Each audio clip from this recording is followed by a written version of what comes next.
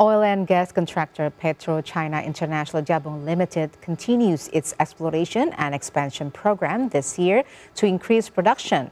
One of its activities is the very first drilling in South Sumatra that gains appreciation from the Upstream Oil and Gas Regulatory Task Force SKK Migas.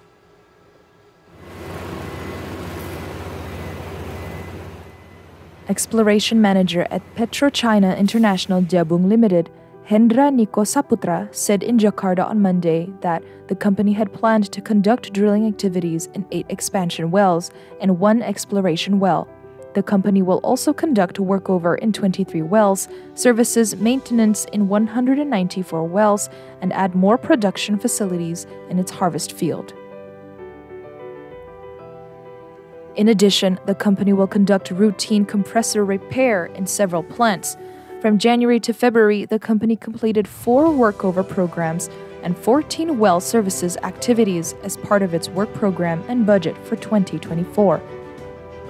This year, the company sets a production target of 54,674 barrel oil equivalent, or BOE per day, comprising 15,100 BOE per day of oil and condensate, and 165,071 million standard cubic feet per day of gas, including liquefied petroleum gas.